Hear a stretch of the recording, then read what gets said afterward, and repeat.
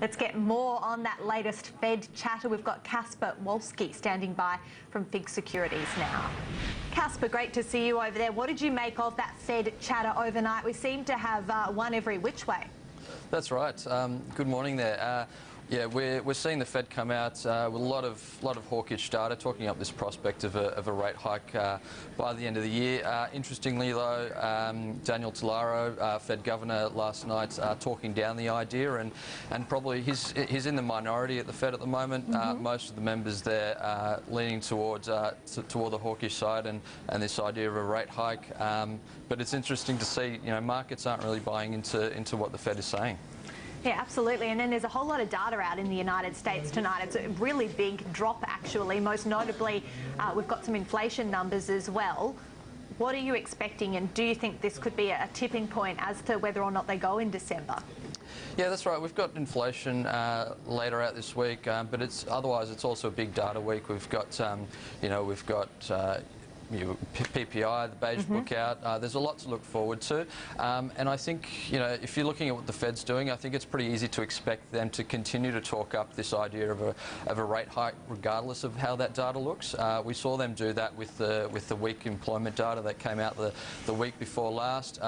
Pretty dismal figures there, but they didn't really pay much acknowledgement to it and continued to talk up this idea of a rate hike. So they've probably lost a little bit of credibility with the market, and the markets are now purely looking at what data comes out to guide them as to what the Fed is going to do later this year, and that's really feeding into volatility as the Fed isn't really able to guide these market expectations at the moment. What was the action like in the bond markets overnight? Well, we saw generally as a risk-off session. We saw US Treasuries returning to market. They had a day off on the back of the Columbus Day holiday on Monday, so they had a bit to catch up on, and we saw that weak trade data out of China yesterday, which drove up the safe haven bid with US Treasury yields down about 5 basis points, now hovering just over 2%. And quite a lot of volatility of late, particularly in fixed income. What's been driving that? Yeah, I think it comes back to that point I mentioned about the Fed sort of losing their ability to guide market expectations. But at the same time, we've got this two-speed global economy at the moment.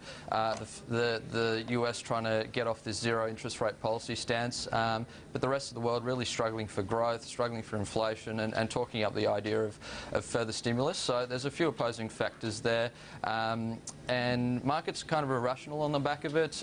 When we see bad economic data, we're seeing risk actually rally in the hopes of further stimulus, but at the same time, that uncertainty and volatility is picking up the bid for safe haven bids. So, if you're looking at short-term yields in the US, they're actually some of them are actually trading in negative territory. So, a few opposing factors, and in light of the low interest rate environment, we're actually seeing costs for corporate issuers to come to market and raise funds increase. So you're seeing corporate issuance drop off, and that's really having an impact on real investment in the economy.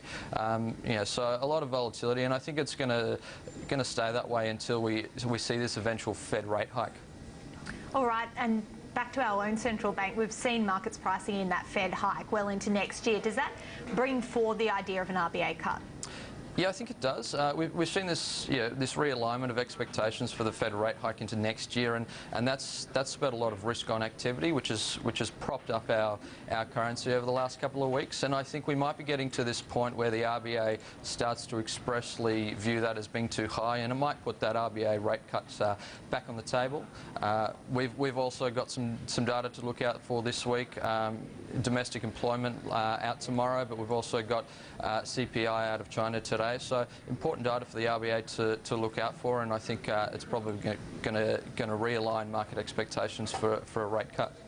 All right, Casper, thank you very much. Good morning, thank you. Casper Wolski there from FIIG Securities.